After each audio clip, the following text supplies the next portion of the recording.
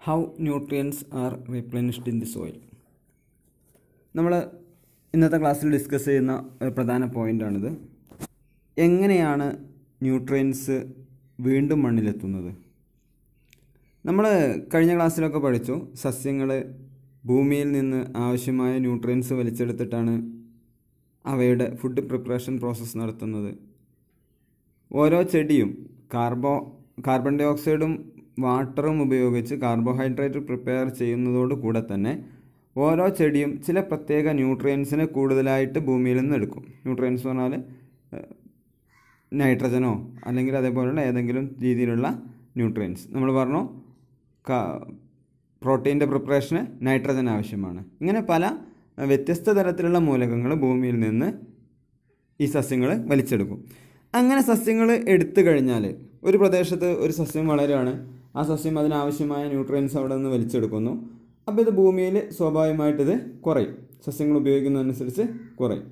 പിന്നീട് എങ്ങനെയാണ് ഇത് വീണ്ടും ഭൂമിയിൽ തന്നെ എത്തുന്നത് എന്നാണ് ഈ പാർട്ടിൽ നമ്മൾ ഡിസ്കസ് ചെയ്യുന്നത്. അതാണ് റീപ്ലെനിഷ്ഡ് എന്ന ടേമിൻ്റെ അർത്ഥം, വീണ്ടും ഭൂമിയിലെത്തുക.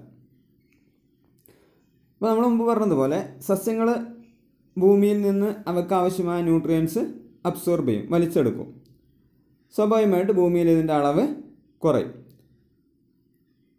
സാധാരണ നമ്മുടെ കർഷകർ, നമ്മുടെ കൃഷി ചെയ്യുന്ന ആളുകൾ, അവർ ചെയ്യാറ് ഈ കുറവ് വരുന്ന ന്യൂട്രിയൻസ് വളങ്ങൾ അല്ലെങ്കിൽ ഫെർട്ടിലൈസേഴ്സ്, മാന്യൂസ് ഓർ ഫെർട്ടിലൈസേഴ്സ്. മാന്യൂസ് എന്ന് പറഞ്ഞാൽ നമ്മളെ സാധാരണ ജൈവ വളങ്ങൾ, ഫെർട്ടിലൈസേഴ്സ് എന്ന് പറയുന്നത് കെമിക്കലാണ്, വളങ്ങൾ തന്നെയാണ്, പക്ഷേ ചില പ്രത്യേക കെമിക്കലുകൾ, ഇതൊക്കെ ഭൂമിയിൽ ആഡ് ചെയ്ത് കൊടുക്കും.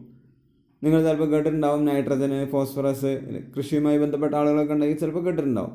ഇങ്ങനെ പല വ്യത്യസ്ത രീതിയിലുള്ള ആർട്ടിഫിഷ്യൽ ഫെർട്ടിലൈസേഴ്സ്, കൃത്രിമ വളങ്ങൾ, അത് ആഡ് ചെയ്ത് കൊടുക്കും. അപ്പോൾ നമുക്കൊരു വഴി ഇതാണ്, ഭൂമിയിൽ ന്യൂട്രിയൻസ് ഷോർട്ടേജ് വരുന്നതിനനുസരിച്ച് നമ്മൾ ആഡ് ചെയ്ത് കൊടുക്കുക.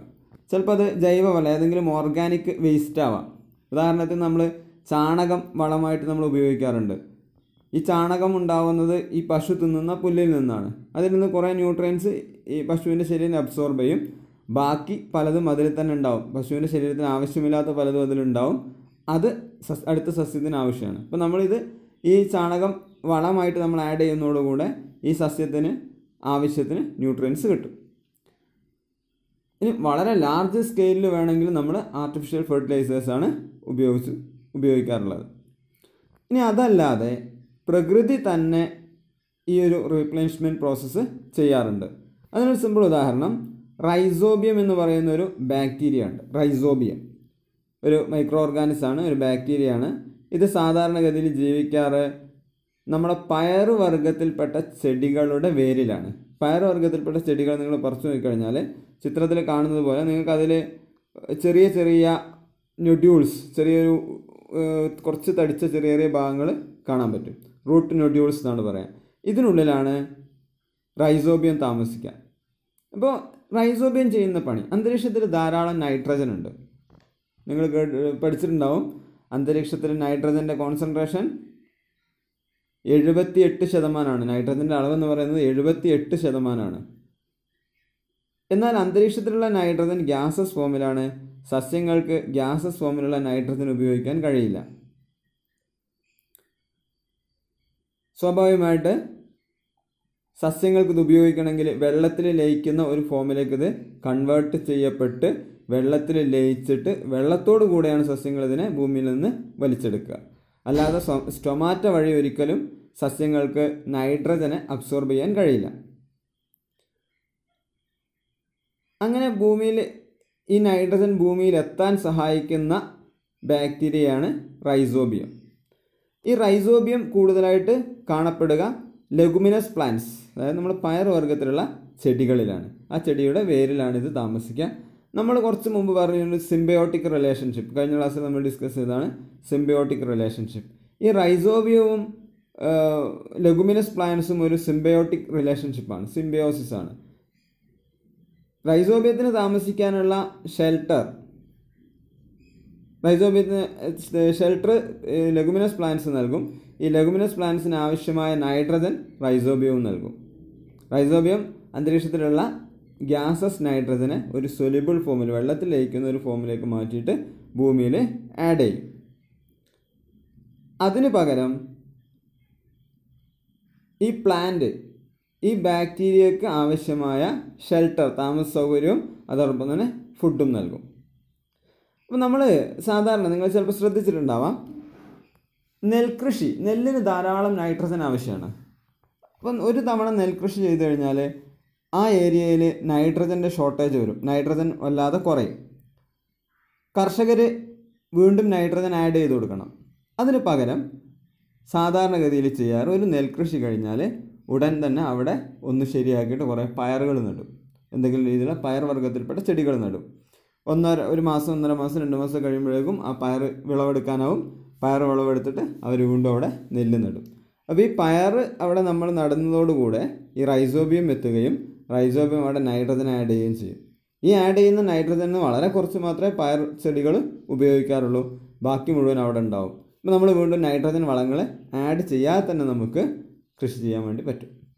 ഇതൊരു നാച്ചുറലായിട്ടുള്ളൊരു മെത്തേഡാണ്. ഇതേപോലെ പല രീതിയിൽ നമ്മൾ ഭൂമിയിൽ നൈട്രജൻ അല്ലെങ്കിൽ അതേപോലുള്ള ന്യൂട്രിയൻസ് ഇങ്ങനെ ആഡ് ചെയ്യപ്പെട്ടുകൊണ്ടേ നിൽക്കും. നമ്മൾ കൂടുതലായിട്ട് ഫെർട്ടിലൈസേഴ്സ് ഉപയോഗിച്ച് കഴിഞ്ഞാൽ, കൃത്രിമ വളങ്ങൾ ഉപയോഗിച്ച് കഴിഞ്ഞാൽ അവിടെ ഉണ്ടാകുന്ന സ്വാഭാവികമായിട്ടുള്ള ബാക്ടീരിയകളും മറ്റും നശിച്ചു പോവുകയും ഭൂമിയിൽ ഈ ഒരു നാച്ചുറലായിട്ടുള്ള റീപ്ലേനിഷ്മെൻറ്റ് പ്രോസസ്സ് നിന്നു പോവുകയും ചെയ്യും. അങ്ങനെ സംഭവിച്ചു കഴിഞ്ഞാൽ കുറേ കാലം കഴിയുന്നതോടുകൂടെ ആ ഭൂമി കൃഷിക്ക് അനുയോജ്യമല്ലാത്ത രീതിയിൽ മാറിപ്പോകും. അപ്പോൾ അതുകൊണ്ട് തന്നെ സാധാരണ നമ്മൾ ഉപയോഗിക്കാറ്, നമ്മുടെ വീട്ടിലൊക്കെ നമുക്കറിയാം, നമ്മൾ തെങ്ങാവട്ടെ അല്ലെങ്കിൽ മറ്റ് ഇതിനൊക്കെ നമ്മൾ കുറേ മറ്റ് സസ്യങ്ങളുടെ ഇലയും സാധാരണ കുറച്ച് ചാണകവും നമ്മുടെ വീട്ടിൽ നിന്നുണ്ടാകുന്ന ചാരവും ഒക്കെ ഇട്ടുകൊടുത്തിട്ടാണ് നമ്മൾ വളമായിട്ട് ഉപയോഗിക്കാറ്. അതിൽ നിന്ന് ഈ സസ്യത്തിന് ആവശ്യമായ ന്യൂട്രിയൻസ് കിട്ടും, ഭൂമിക്ക് ഒരു പ്രശ്നവും ഉണ്ടാവുകയില്ല. ഓക്കെ, അപ്പോൾ ഇതാണ് സാധാരണഗതിയിൽ ന്യൂട്രിയൻസ് ഭൂമിയിൽ റീപ്ലേനിഷ് ആവുന്ന പ്രോസസ്സ്.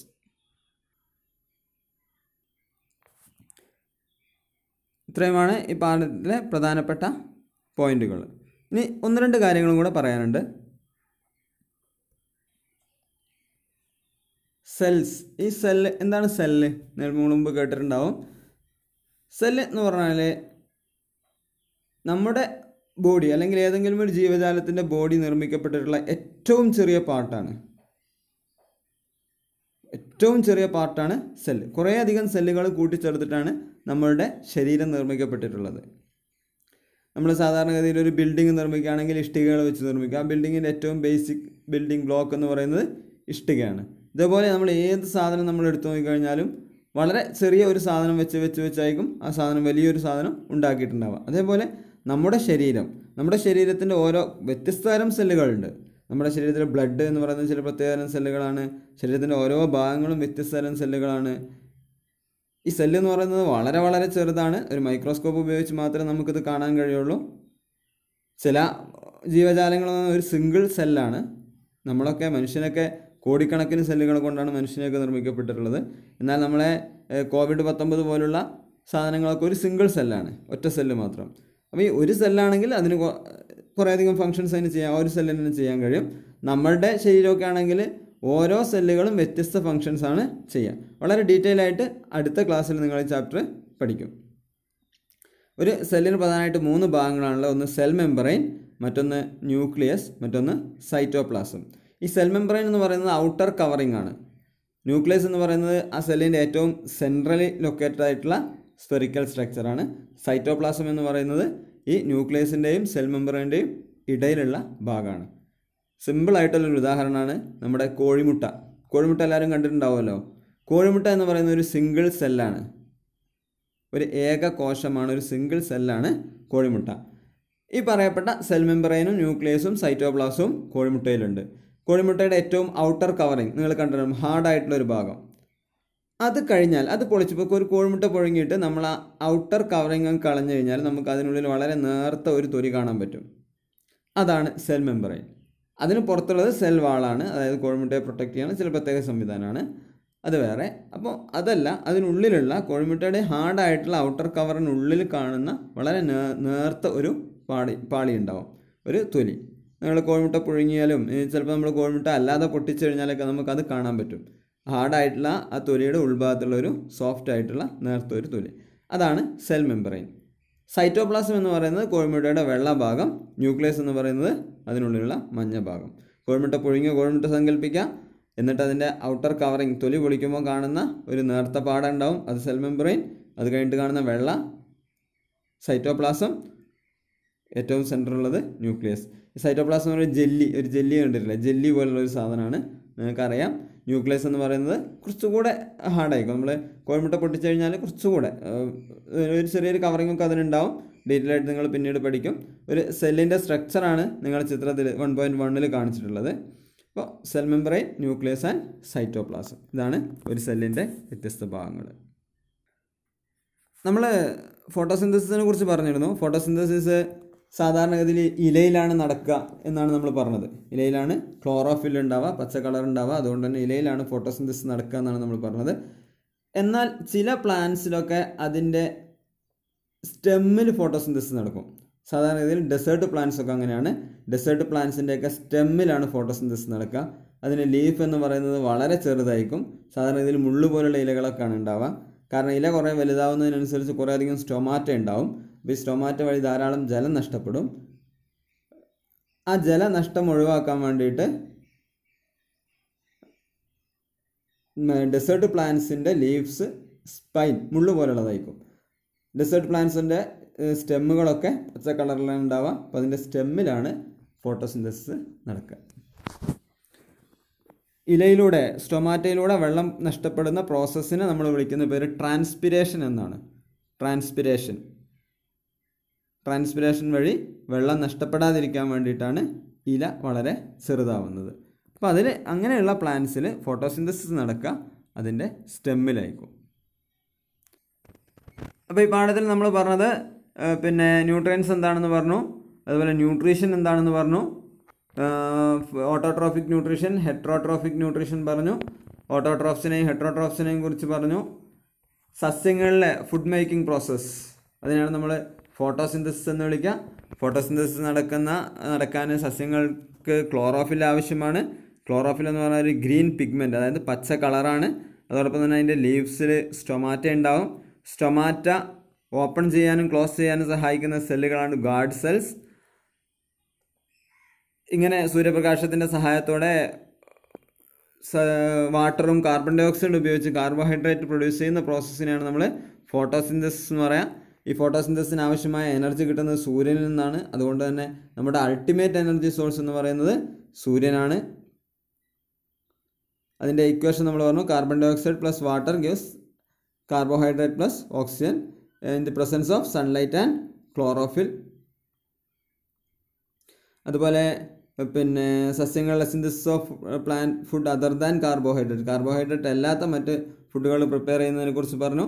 അതിന് പല മിനറൽസും ആവശ്യമാണ്. പ്രധാനപ്പെട്ട ഒന്നാണ് നൈട്രജൻ ഭൂമിയിൽ എങ്ങനെയാണെന്ന് നമ്മൾ പറഞ്ഞു. സസ്യങ്ങളിലെ മറ്റ് ന്യൂട്രീഷൻസ് നമ്മൾ പറഞ്ഞു.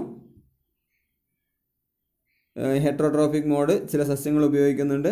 അതിന് ഉദാഹരണമായിട്ട് നമ്മൾ പിന്നെ പാരാസൈറ്റിനെ കുറിച്ച് പറഞ്ഞു, ഇൻസെക്ടിവോറസ് പ്ലാന്റിനെ കുറിച്ച് പറഞ്ഞു നമ്മൾ.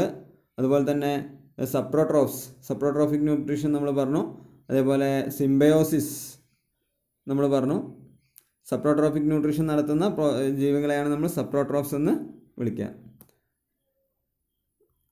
സിംബയോസിസ് എന്താണെന്ന് പറഞ്ഞു. സിംബയോസിസ് എന്ന് പറഞ്ഞാൽ രണ്ട് ഓർഗാനിസംസ് ഒരുമിച്ച് ജീവിക്കുകയും പരസ്പരം ഫുഡ്, അതേ ഷെൽട്ടർ, അതേപോലെ സാധനങ്ങളൊക്കെ ഷെയർ ചെയ്യുന്നതാണ് നമ്മൾ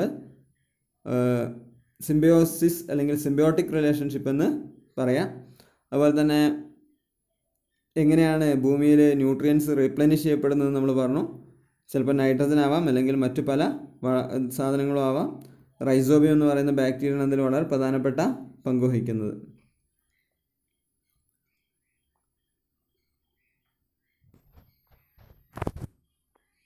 അപ്പോൾ ഇത്രയാണ് നമ്മൾ പ്രധാനമായിട്ട് ഈ പാഠത്തിൽ ഡിസ്കസ് ചെയ്തത്. ഇനി ഒരു സിമ്പിൾ ആക്ടിവിറ്റി കൂടെ പറഞ്ഞു തന്നിട്ട് നിർത്താം. 2 ആക്ടിവിറ്റികളാണ് പറയുന്നത്. സൺലൈറ്റ് ഫോട്ടോസിന്തസിന് അത്യാവശ്യമാണ് എന്ന് തെളിയിക്കാനുള്ള ഒരു ആക്ടിവിറ്റിയാണ്. 2 പ്ലാന്റ്സ് സെലക്ട് ചെയ്യുക. പോട്ടഡ് പ്ലാന്റ്സ്, അതായത് പാത്രത്തിൽ, ചെടിച്ചട്ടിയിൽ വളർത്തുന്ന അല്ലെങ്കിൽ അത് 2 പ്ലാന്റ്സിനെ നമ്മൾ സെലക്ട് ചെയ്യുക. ഒരു പ്ലാന്റ്സിനെ സൂര്യപ്രകാശത്തിൽ സൂക്ഷിച്ച് വെക്കുക, മറ്റൊരു പ്ലാന്റിനെ നമ്മൾ ഒരു റൂമിൽ സൂര്യപ്രകാശം കിട്ടാത്തൊരു സ്ഥലത്തും സൂക്ഷിച്ച് വെക്കുക.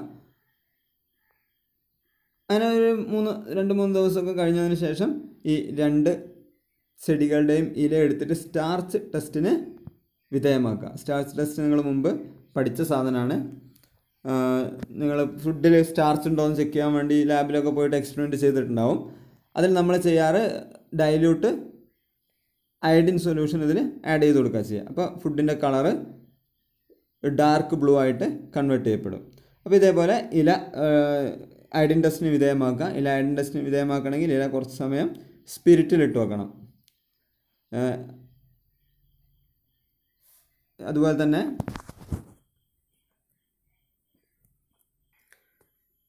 ഇല സ്പിരിറ്റിലിട്ടതിന് ശേഷം വെള്ളത്തിൽ വെക്കുക. ആ ടെസ്റ്റ് ട്യൂബിൽ ഇട്ട ഇലയിൽ കുറച്ച് സ്പിരിറ്റ് ഒഴിച്ചിട്ട് വെള്ളത്തിൽ വെക്കുക.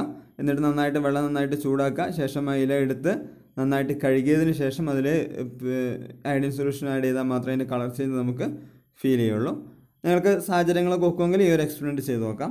കുറച്ചും കൂടെ സിമ്പിളായിട്ട് നിങ്ങൾക്ക് ചെയ്യാൻ പറ്റിയ മറ്റൊരു എക്സ്പെരിമെൻ്റാണ് ഫംഗസിനെ ഒബ്സർവ് ചെയ്യാനുള്ളത്. ഒരു ബ്രെഡിൻ്റെ പീസ് എവിടെയെങ്കിലും ഇട്ടാൽ മതി. 2-3 ദിവസം കഴിയുമ്പോഴേക്കും അത് പൂക്കും. നമ്മളൊക്കെ സാധാരണ പൂപ്പ് വരുമെന്ന് പറയാറുണ്ട്. അതിൽ ചിലപ്പോൾ മഞ്ഞയോ പച്ചയോ ഏതെങ്കിലും കളറുള്ള ഒരു കളർ ഇങ്ങനെ കൂടി വരും. അതൊരു മാഗ്നിഫയിങ് ലെൻസ് ഉപയോഗിച്ചിട്ട് നമുക്ക് ഒബ്സർവ് ചെയ്യാം. മാഗ്നിഫയിങ് ലെൻസ് ഉപയോഗിച്ച് നോക്കിയാൽ നമുക്ക് ഈ ചിത്രത്തിൽ കാണുന്നത് പോലുള്ള പല രീതിയിലുള്ള സ്ട്രക്ചർ, ഇതേപോലെ തന്നെ ആയിക്കൊള്ളണമെന്നില്ല, പല രീതിയിലുള്ള സ്ട്രക്ചറുകൾ കാണാൻ വേണ്ടി കഴിയും. പറയപ്പെട്ട കാര്യങ്ങളൊക്കെ കൃത്യമായിട്ട് നോക്കുക. സംശയങ്ങൾ എന്തെങ്കിലുമൊക്കെ ഉണ്ടെങ്കിൽ ക്ലിയർ ചെയ്യാം.